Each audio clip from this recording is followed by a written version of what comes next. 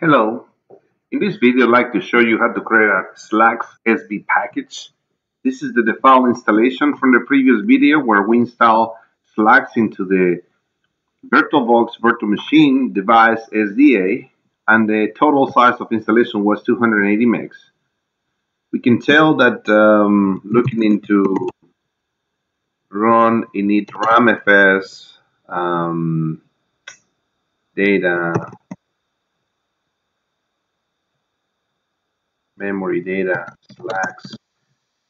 Those are the default SB packages that are installed. And if we dive into the modules, there's absolutely nothing right now. So the distro is pretty lean, 280 megs only.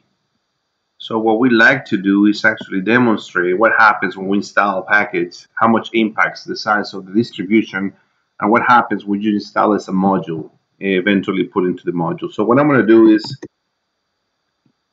I'm going to go to the exercise of the creating SB packages. App install will let us install. The good thing is it allows us to install package easily. The bad thing is like we require a lot more metadata to install. And the ugly thing is like this will impact the Slax size overall distribution. So what I'm going to do is I'm going to create two VirtualBox machines. One I want to put in regular Slax persistent month. The other one I want to put in Slax fresh start. I want to execute the same commands: app install screenfetch, run execute, reboot, and see how much impacts the distro. Learn how can actually we do from the fresh start, create an SB package in order to do that. So let's get started.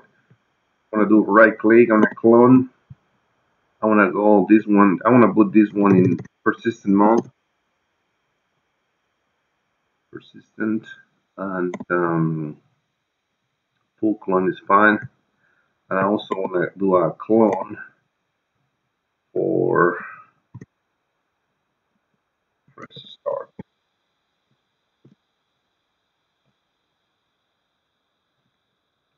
Full clone. And I have it. I want to start with persistent mode, and I'll go ahead and fire up the machine. So basically what it's going to do is actually boot, give me the boot menu. I can do persistent. That's what I want to do, the first option. And this is going to boot very, very quickly.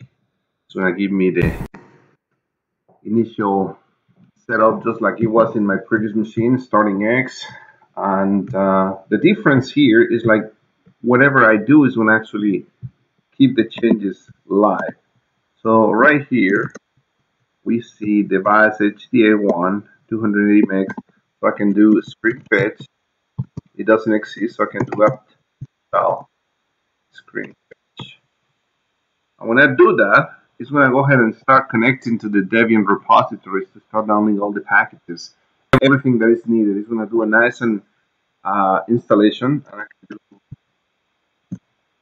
I can verify that actually Slax is installed in this system.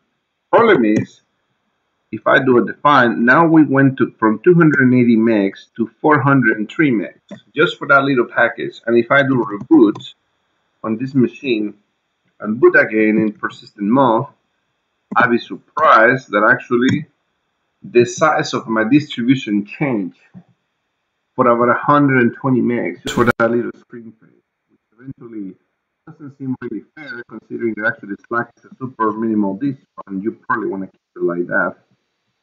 No, I don't want to do file manager. I want to do terminal. So consistent, the file says SDA1, 403 megs. And as you install more packages, more size is going to start taking eventually this. So that's the first time that we try this. Let's try the other mode. Let's actually take the other machine. Let's do a fresh start and select the boot option on that. Fresh start is going to be the selection for this case. So what I want to do is actually, I want to check the size, the initial size of the distribution first. What I'm going to do later is actually going to go ahead and run the installation. So in this second virtual machine, we can see we're back to 280 megs, which is good. I want to do app install screenfetch. going to do the same thing. It's going to connect to the Debian repositories. It's going to download all the required packages for the screenfetch package. It's going to download and put it ready. The difference that here we go. The difference that is going to happen right now is now we want to actually save the changes into a screenfetch.sb module. So basically, we want to do save changes into the run initram, and that's the command we want to actually execute. So if we look at it,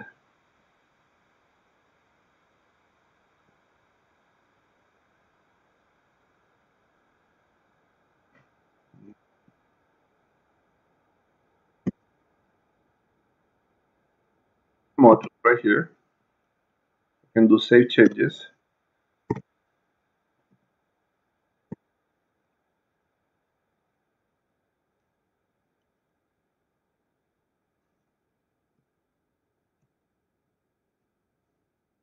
screenfetch.sb. It does it real quick. Actually, we have a size that is actually 272K, very, very small.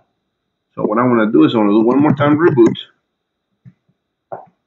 And now, go to the same, press start. In this case, we do have one more module into the modules runtime environment. This is very, very small. And for distribution, still just 281 megs. It just increases 1 meg of size.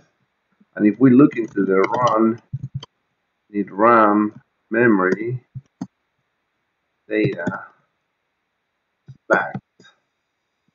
We have the same packages for starting the boot in the core, the firmware, XOR, desktop applications. And if we go to modules,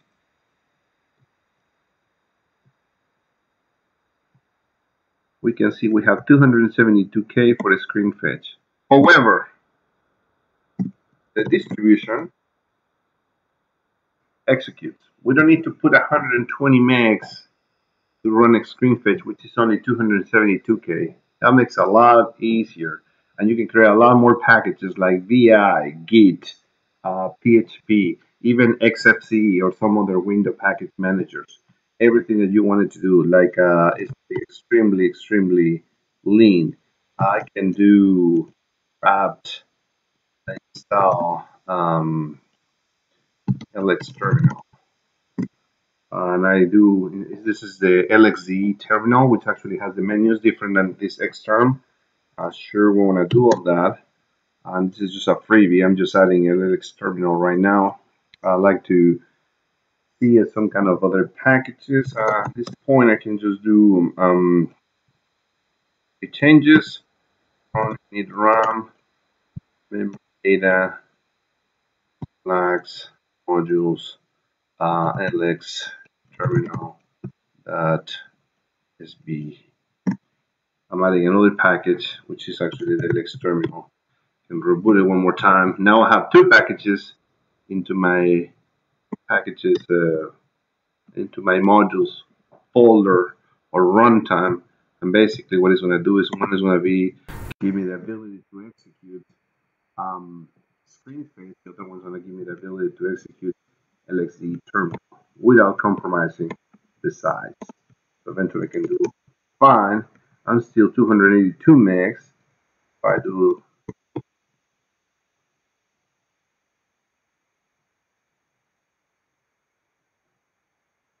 now, you can see we have LX terminal with its roughly a meg and the screenfetch.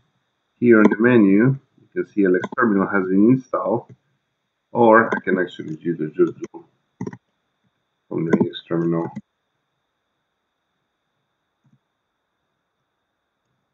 There we go. That's how you can create multiple packages for the distribution, everything allocated into the path for run initram, memory data, Slax modules, and then you have your multiple SB packages. Hopefully you enjoyed. Hope you like it. Send a comment. You like it or not? I'd be happy to continue doing these videos. This is a fascinating distribution. Thumbs up for Tom. He's doing a great job with the Slax. Thank you and have a great day. Talk to you later.